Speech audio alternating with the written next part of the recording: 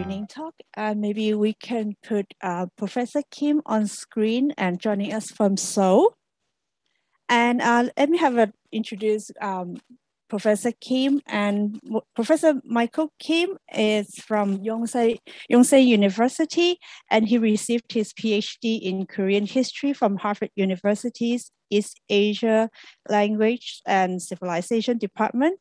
And his specialty is colonial Korean history, particularly in the print culture, migration, wartime mobilization, and everyday life.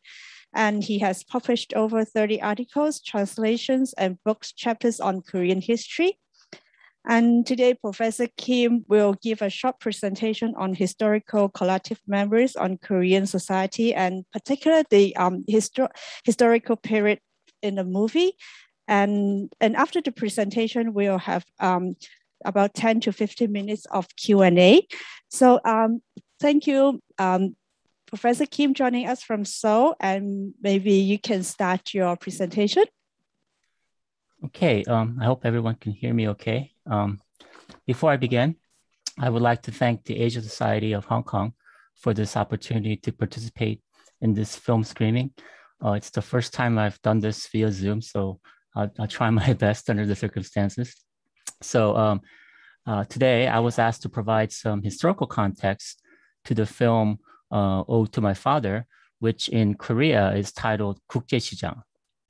So the film follows the life of a North Korean refugee, which Koreans call 실향민, or those who have lost their hometowns. It's estimated that about 740,000 North Koreans came south between 1945, when the division of the country took place in 1950, and then another 600,000 came south during the Korean War between 1950 and 1953. And many of these wartime refugees from the north then settled in the port cities like Incheon and Busan. And even today, you can find a high percentage of their descendants who are still living in these two cities. And so the title of the movie in Korean refers to 국제시장, which is an actual location that you can visit today in the city of Busan, where many of the North Koreans started their lives in the south because they had nowhere else to go to make a living. And the director of the film, Yoon Jae-gyun, explained to the media that he wanted to make a Korean version of Forrest Gump. If you guys have seen the movie Forrest Gump. So the movie features several famous episodes from modern Korean history, and also includes cameo appearances by numerous famous historical figures. Now, many in the audience may not be aware, so let me explain some of them. They include Chung Ju-young, the founder of the Hyundai Corporation, who was the man getting a shoe shine from the boys at the start of the film. And then Andre Kim, the famous fashion designer, who came into the shop and found inspiration from the stitches on Deok-soo's mother's sleeve. And Nam Jin, the popular singer who had actually volunteered to go to Vietnam, and he's depicted as the Marine who rescues Deok-soo from a Viet Cong attack. Some of you may know that the role was actually played by the famous K-pop star Yoonho from 동방신기, right? So that was him. So I guess the best way to explain this movie is that it's about ordinary Koreans who live through extraordinary times and encounter many extraordinary people in their lifetime. And so director Yoon Jae-gyun also stated that his father and mother was actually the inspiration for or they were actually named after his real parents, Deok-soo and Youngja. And his father had passed away during his second year in college, and he never had a chance to thank him, which is part of the meaning behind the last scene where the main character speaks to his father. So while there are many aspects of the film that I could elaborate further, I want to focus the rest of my remarks on the historical events that were featured in the movie.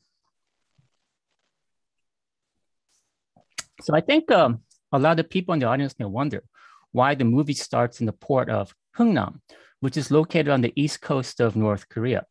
Well, Hungnam was actually the site of a major industrial complex built by the Japanese during the colonial period.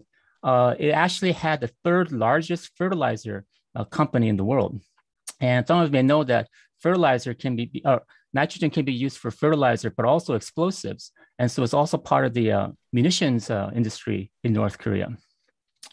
So during the Korean War, the United Nations forces under US command, had of course stopped the North Korean invasion, but then decided to conquer the rest of Korea. And they reached all the way to the Chinese border on the Yalu River when the Chinese forces entered the conflict. And so the UN was then forced to retreat to Hungnam after the defeat at the Chosan Reservoir, but they feared that their escape route to the south would be blocked. And so this is why, in December 1950, one of the most complex logistical operations in history took place as they evacuated the entire UN army out of the port. And so the ship that appears in the movie was a real ship called the Meredith Victory, which famously evacuated 14,000 refugees.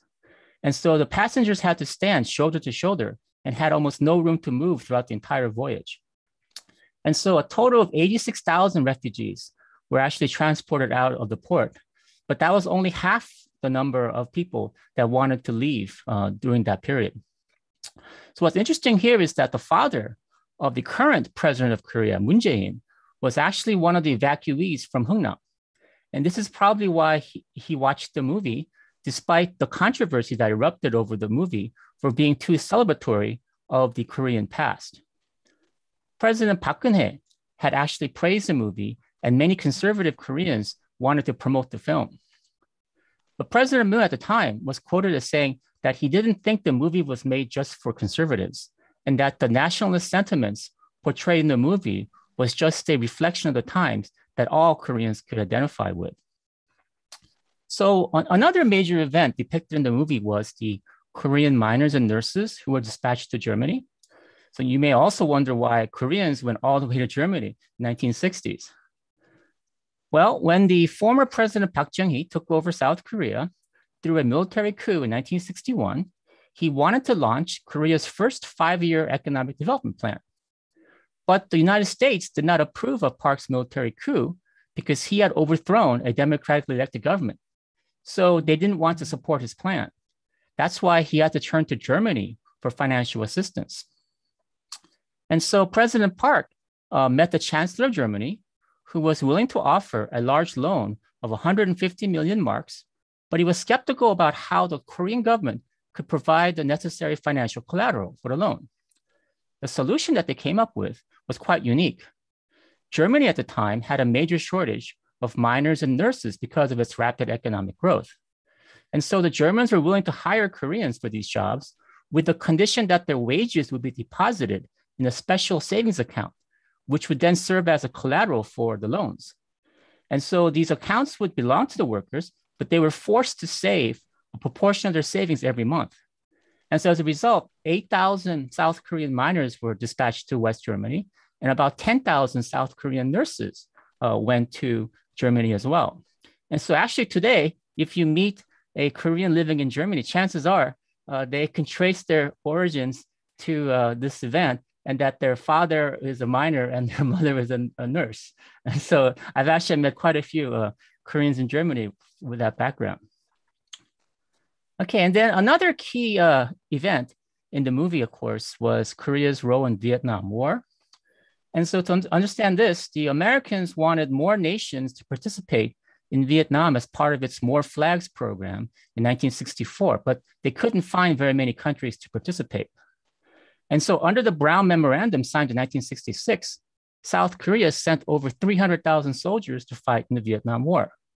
In return, South Korea received about $1 billion of US aid, and individual Koreans who went to Vietnam were paid several times the average wage that they could receive in Korea. And so Vietnam had actually led to over 30,000 casualties, including 5,000 deaths. But as the movie shows, it was also a financial opportunity for Korean men to earn money to take care of their families. And finally, let me provide some details about the extraordinary TV show that you saw at the end called 이산 가족을 찾습니다, or I Am Looking for My Lost Family. This was broadcast on the national TV station KBS from June 30 to November 14 in 1983. The show was actually part of a 2-part episode to celebrate the 30th anniversary of the founding of the KBS TV station. And so it started with 150 people looking for their lost family members, and it was originally supposed to last just 90 minutes. But soon, over 1,000 people showed up at the station in hopes of finding their lost family. So they decided to extend the broadcast the next day, but Koreans kept on arriving from the entire country for a chance to find their lost relatives. And so KBS realized that something very special was happening. So they canceled all their scheduled programming and continued to broadcast nonstop for almost 5 months. And so during the 450 hours of broadcast, over 100,000 separated families had applied to be on the TV show, and about 53,000 cases were aired, which led to over 10,000 family reunions. So as you can see, it was quite an extraordinary broadcast that actually entered the Guinness Book of World Records in 1993 as the longest continuous live broadcast in history. 450 hours is pretty long, right? So as I mentioned at the start of my remarks, the extraordinary events depicted in the movie involve countless numbers of ordinary people. And I think this is why the movie was able to capture a domestic audience of 13 million people in 2015. And so I could go on, but I want to stop here so that I can have some time to answer some of your questions. Thank you, Professor Kim, for very interesting information. Lots of the information that you just talked about is the first time that I ever heard. Actually, I've prepared some of the questions, and we will have the Q&A afterwards. So if you have questions, you can just raise your hand and our staff will give you the mic. Maybe I could just start a couple of questions to Professor Kim. Actually, just by the presentation you just talked about the TV show, I'm just wondering, is it a lot of South Koreans still looking for their family in North Korea now, or is it this kind of TV show or action still happening in South Korea? There were a couple of other shows afterwards, but it wasn't quite so spectacular. And of course, during the 90s and 2000s, there were a number of family reunions that took place in the Kumgansan resort between North and South Korea. And so reunions were, in fact, a major feature of North-South politics. But these days, there are only I think less than 10,000, 20,000 people that have separated families that are still alive. Who can remember, that they were separated? So yes, not anymore, but used to be a major issue. Actually, in the movies, it seems the foreign power or the foreign country plays a very important part, like the evacuation in the very beginning, or the Germany, the mining part, and then it goes to the Vietnam War, and even lots of non-Korean culture happens in the movie too. So how could you describe the influence of the foreign power or the foreign country to Korean people during that period of time? Okay, so this would normally take an hour lecture, but I'll do my best. So there's no question that foreign powers will play a key role, especially the United States, of course. And some critics have actually argued that the scene in the movie where the soldiers toss the candy at the children is actually a metaphor of the relationship between the foreign powers and Koreans, how Koreans are forced to fight each other because of this foreign influence. At the same time, the part of the success story of South Korea is its willingness to engage with the international world. And so Korea's participation in Vietnam would lead to Korean companies getting certified as US military contractors. This then allows Korean companies to get lucrative Middle East contracts during the oil boom in the 1980s. And of course, every aspect of Korean economic success involves exports to so many countries. So I think it's safe to say that many Koreans today consider themselves both the victims of foreign influence, but also the beneficiaries of foreign influence. So, it has a very complicated history in Korea.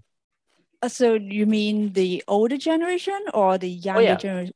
Just in general, I think Koreans are very open to internationalization. In fact, one of the keywords, right? And so they've both suffered from the international influence, but they also a very strong awareness that they can benefit from it. Yes. I see. And actually, that's a very important part in the movie that when those sorry, Mhm. I couldn't Toksu, pronounce yeah. his name correctly, that in the when he was in Vietnam, that he said something like he would be happy if their children will not have to experience the same difficulties that they are experiencing or they experienced. So this kind of saying the self-sacrificing spirit in his generation is very important. It seems as that's a whole life goal to sacrifice themselves for their family. What do you think of that? Or maybe even Well, for the younger generation, do they feel the same way, or do they understand that self-sacrifice? okay, so actually, so in 2015, when this movie was a big hit, it was full of controversy. So what you just mentioned, that statement was actually one of the most controversial statements. And one of the politicians actually said he wanted to throw up when he heard it because he's so sick and tired of the older generation telling the younger generation we had suffered. At the same time, a lot of the older generation and many other Koreans were very much appreciative of the sacrifice. And so it absolutely reflects the sense among the older generation that they had given up so much for the past. But it's also part of the political divisions of South Korea that there's maybe among the younger Koreans a kind of they're kind of tired of hearing this all the time. Right. At the same time, the older generation truly did sacrifice, and so they're never going to let you forget it. And so, this is again part of what makes South Korean politics so dynamic today. So yeah, I read lots of articles about the movie when I researching for the questions there. There's a lot of pro and anti this movie, Yes, but yes. actually it's quite interesting to understand that generation of Korea, because the K-pop culture is so popular now, but for me or the generation or maybe people in Hong Kong or everywhere, we just know what's happening in Korea now, but not necessarily about the past. So I think Right. this movie give a very good introduction on the Yeah, Korean. and your question about the younger generation. Well, history is actually not a required class in Korean high schools Yes, unless sir. you're You taking the mean the Korean. Korean history? Yeah, it's not a required course. Although if you want to take the Korean SATs, you have to study it. But only like half the college students are selected by Korean SATs these days. So a lot of younger Koreans never have history in high school. Therefore, a lot of them are not very familiar. Like they'll know about the Korean War, but they probably wouldn't know about the Hungnam evacuation, right? And they probably know about separated families, but they won't know about the KBS TV show, right? So I think the movie actually kind of refers to this when at the very end, the granddaughter is singing that song "Kutsera Kumsuni," which was a very famous song, 1953 by Hyunin. Everyone in the family is like, "Oh, why you teach that girl that song?" But it's so old. Teach her something more, contemporary. But that's kind of the way I think the older generation sees it, and this interaction between Koreans thinking that the old past is past, and then a lot of Koreans who still want Koreans to remember the past is part of the dynamics of Korean politics today. That's very interesting. It's the first time that I ever heard a country or that they don't require their students to learn about the history. Well, you learn it in the elementary history school, but as you a don't learn it in subject. high school. Yeah. Yeah, so it's that's something very interesting to know. So for the audience, if you have any question, you can just raise your hand anytime, and then we'll pass you the mic. And yes, sir. Maybe we have at the front row.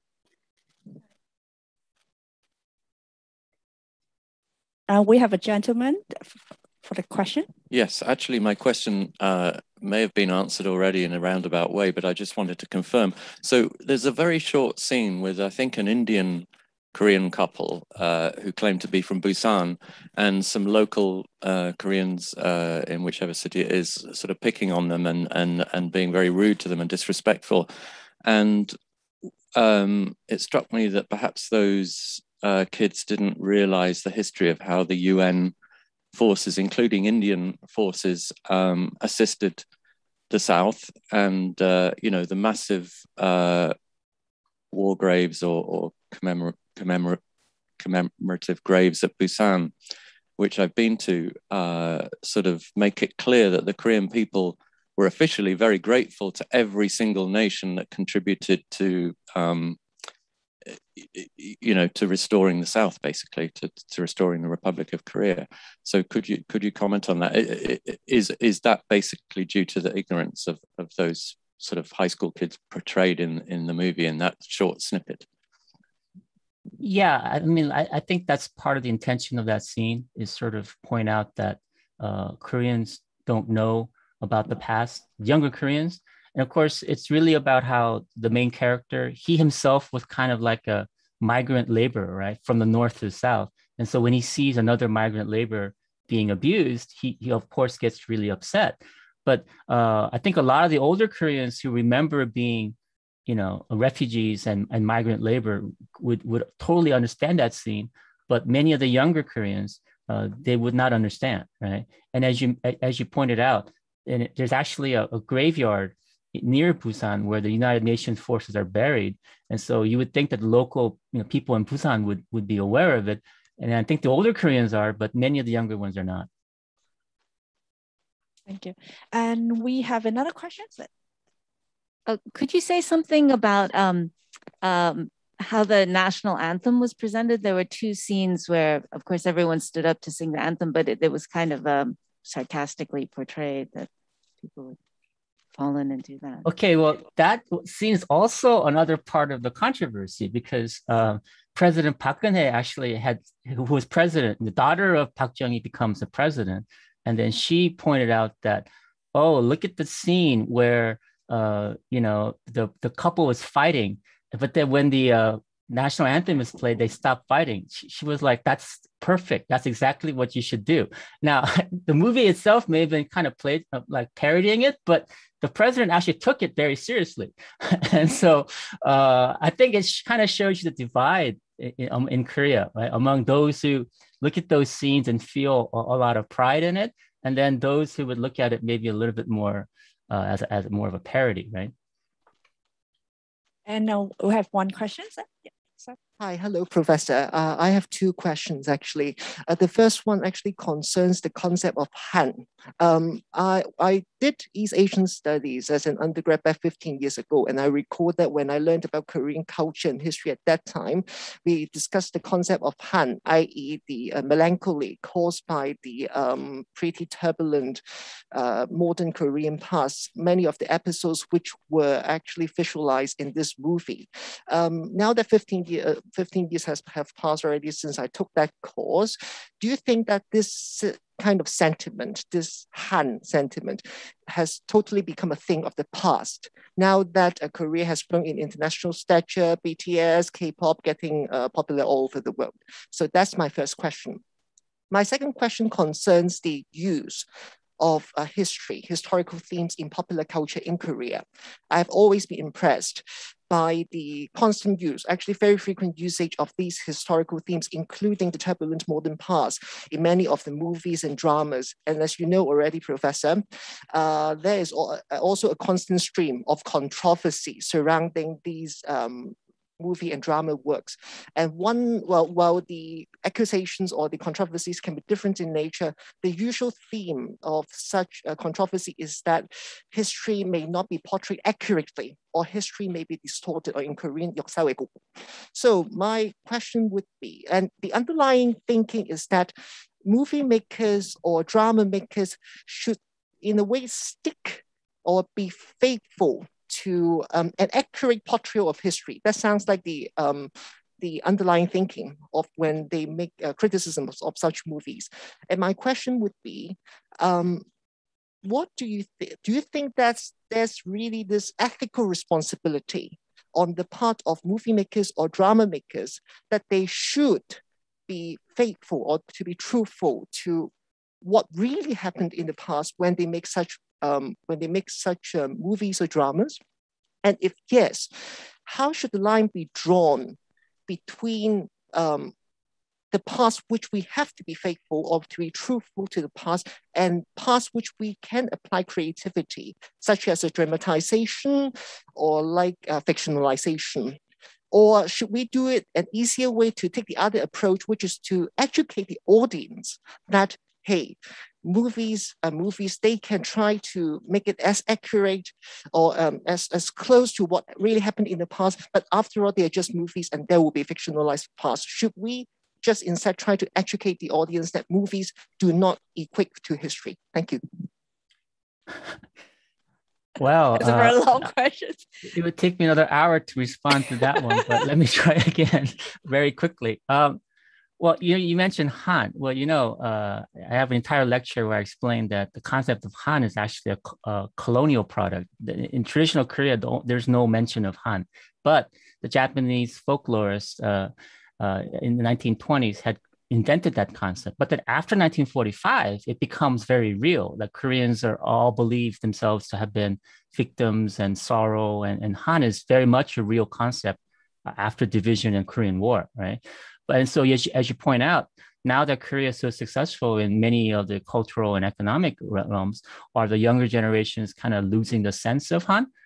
Actually, I think a lot of observers kind of think that's going on, that a sense of loss. Actually, you can look at the example of Ireland. Once the Irish GDP went higher than the British, they no longer got mad at the British so much. And so I think the same thing will happen when Korean GDP becomes higher than Japan.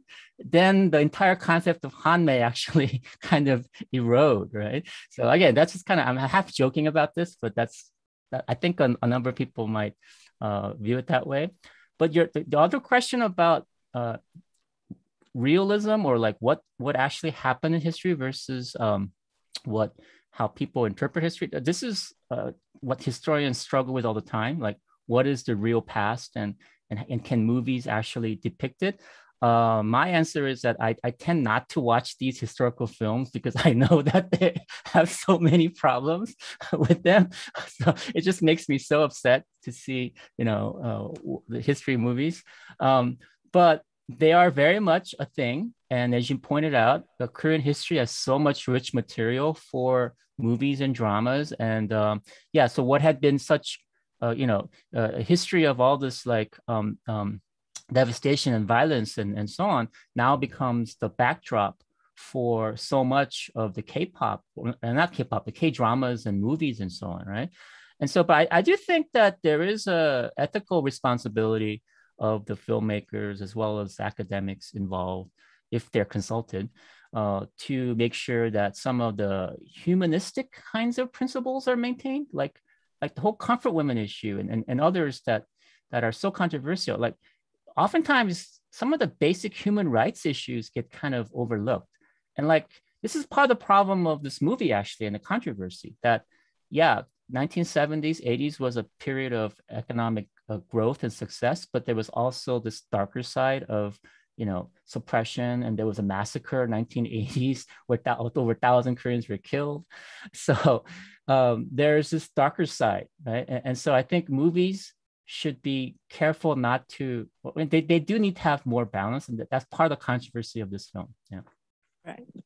Yeah, that's very good questions and great answer. And actually, I have a last question because okay, maybe we can talk step away from the history. We could go back to the family theme because our entire film series is about the Korean families in films.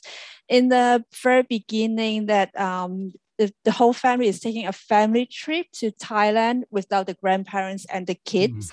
And they he asked a very good question: is aren't we a family? Because they are pretty excluded.